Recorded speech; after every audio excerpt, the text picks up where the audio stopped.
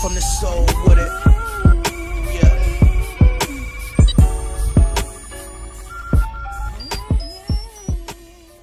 What's going on, everybody? The Island Ricks TV back with another video, and I would like to talk to y'all about the top NBA draft prospects of the 2019 NBA draft. And I want to ask y'all a question: who do y'all think is the final piece to the Lakers young core of the future? Now, I ain't gonna lie to y'all, alright? I don't watch college basketball, and I've never really been a fan of college basketball. I've just always been a huge NBA fan, so I really only hear about college players around draft time and once they're connected to the Los Angeles Lakers. And I always study the mock draft just to see who they have the Lakers projected to draft, because for the most part they've been very accurate every year. I do take the time to do my research if I know the Lakers have a pick, and I do believe that I somewhat have the alpha talent in recognizing superstars in the making.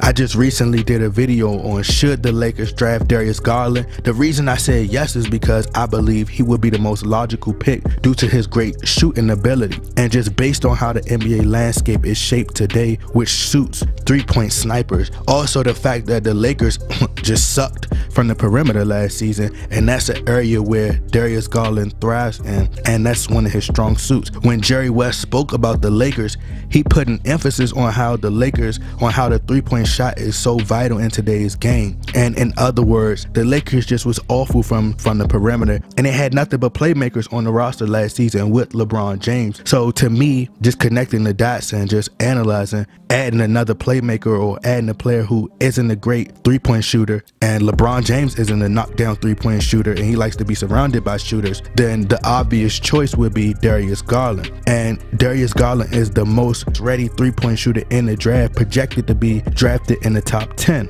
You know, I see fans saying we don't need no more point guards. I'm like, okay, the one we have keeps getting injured the past 2 seasons, and everybody is comparing him to Jason Kidd, but I just don't see Jason Kidd. I'm sorry. And even if he was Jason Kidd, this NBA today doesn't suit players like Jason Kidd. They suit players more like Steph Curry, more like Kyrie Irving, more like Damian Lillard. And I see a lot of y'all in the comment section talking about, like, you know, y'all think the Lakers should take Cam Reddish, and I'm like, who?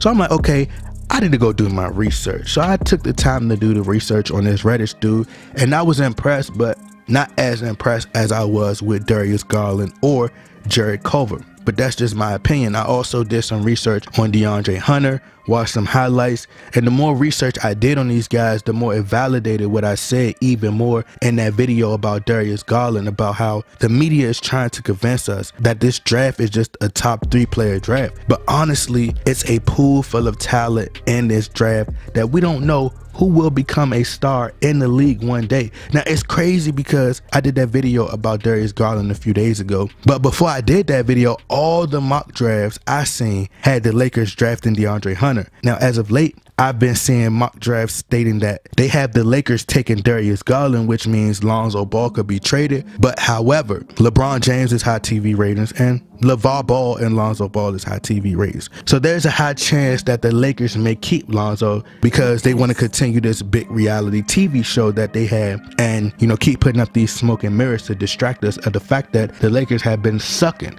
period. So, who would be the Lakers' final piece of the young core if these guys aren't traded for Anthony Davis? First, let's talk about Jarrett Culver.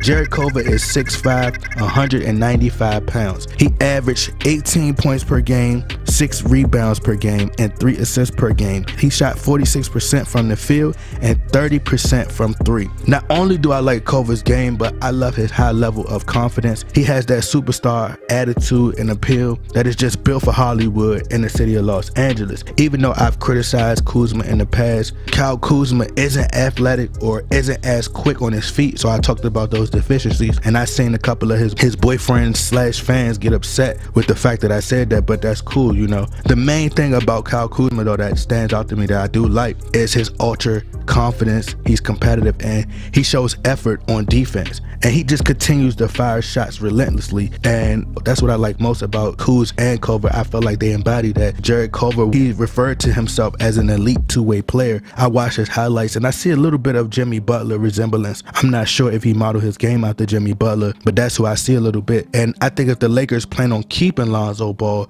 going with Culver Culver is the best option. Lonzo is a really good defender with long arms, and I think Ball, Culver, Ingram just switching off screens and guarding on ball would just be great for the Lakers' future. Next up, we have DeAndre Hunter. DeAndre Hunter is listed as 6'7", 225 pounds. He averaged 15 points per game, 5 rebounds per game, 2 assists. He shot 52% from the field and shot 43% from the three. Now keep in mind that just because you see someone shoot 43% doesn't mean they're really efficient. You know, Hunter didn't take many threes, but he is a great mid-range shooter. Now compared to Culver, from what I see, Hunter is the better defender in my opinion, because you can see he prides himself on stopping you on defense, which is rare nowadays, especially in this soft generation. You don't see too many players priding themselves on defense. I think that Hunter is not flashy. His approach is almost comparable to a Kawhi Leonard, just based off perception. Like, he comes to handle his business then go home. That's the perception, the vibe I get from him.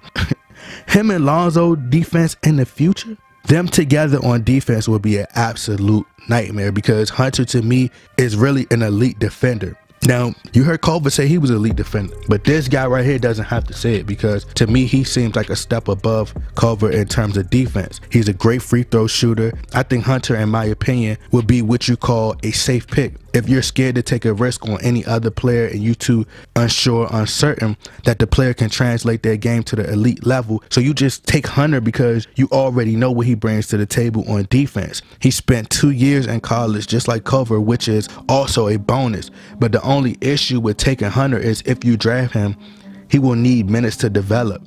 So you have to put him in the lineup. And we don't know if he's a knockdown three-point shooter. If you put him in the lineup with Lonzo, Ingram, Kuzma, and LeBron, who's going to hit the shots? LeBron needs to be surrounded by shooters. So how do you spread the floor? And I know a lot of y'all out there like, you know, we can't cater to LeBron, but we're stuck with him for the next 3 years. And he's not going to be able to carry this team. And he has to be able to be LeBron, but these guys have to develop as well. So next up, we have Cam Reddish. Cam Reddish is listed at 6'5", 218 pounds. He averaged 13 points per game, 3.7 rebounds per game, and 1.9 assists per game. He shot 35% from the field, 33% from the three, and 77% from the field. Now, I watched Cam's highlight, and I'm gonna be honest with you guys, like, the way y'all hyped him up in that comment section, my expectations were through the roof for this guy. But when I watched his highlights, I was expecting to see like a MJ, Kobe Bryant, or somebody on that level, but I wasn't blown away. And I think Cam is a solid player. I seen some NBA comparisons, they compared him to like Rudy Gay, but I didn't see Rudy Gay. I see more of a Michael Redd or a OJ Mayo. And he can finish well at the rim. He can shoot well. You know, he has solid defense, but this is just my opinion. If I was the Lakers GM personally, I wouldn't draft Reddish. And that's not to say that he won't be a great NBA player, but I just don't see what y'all see in him. And maybe I'm wrong, and I've been wrong before, but I would just pass. But next up, and last but not least, we have Darius Garland. Darius Garland is 6'2", 175 pounds. He averaged 16 points per game, 3 rebounds per game, 2.6 assists per game. He shot 53% from the field and shot 47% from the three and 75% from the free throw line. Now, clearly, Darius Garland game fits today's game the most out of any player in the draft. And in my opinion, as I stated, it would be very risky taking Garland due to his injury and size. It's a similar situation to Kyrie Irving coming out of Duke, not playing a full season, even though Darius Garland played fewer games. And like I stated in the video, I compared him to Jeff Teague, which isn't a very high ceiling if you're looking for him to be a superstar, but honestly, I think he could oversee those expectations. This may sound crazy. Honestly, I think that Garland is the best player in the draft just based on today's game, based on the way today's game is played. Zion Williamson is the most popular player in the draft with the highest ceiling. But to me, Darius Garland, ball handling skills, his ability to make three-point shots, and just the way the game is played today, I think he's the best player available. But again, it's taking a huge risk that me personally, I would take.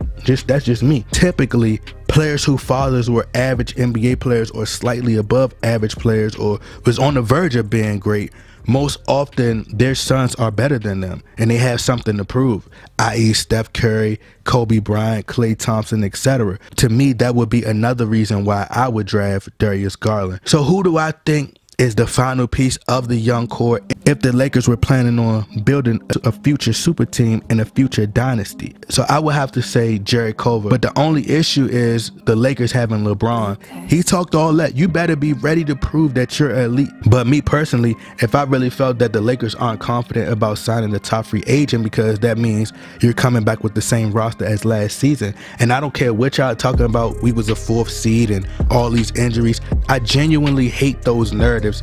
I hate those narratives and those excuses, because I don't know if y'all was watching all the games. I watched just about every single game this season, and most of the teams who was top seeds in December and in the beginning of the season, they didn't even make the playoffs. The Rockets were the 11th seed at one point in the beginning of the season, and look where they finished at. So where you at in the beginning means absolutely nothing. And stop the narrative about the injuries, because that's bogus as well, because when we were healthy, we still lost to some of the worst teams and struggled closing out a lot of games. So if you have just about the same roster next season, I don't see us being that much better. And you're banking on a 36-year-old LeBron to be healthy again, to try to be healthy this season, try to carry this young team to the playoffs. So I just think the smart move, in my opinion, would be to draft Darius Garland and trade Lonzo Ball, possibly sign a JJ Redick or a Danny Green, go after Marcus Morris and a center. You know, just beef up your bench. That way, if you don't sign a top free agent, you have a point guard whose game resembles the point guards of today, which Lonzo Ball doesn't. Then you could build from there. But that's just my opinion. Y'all let me know what y'all think. Y'all get in that comment box, like, share, subscribe. I'm out.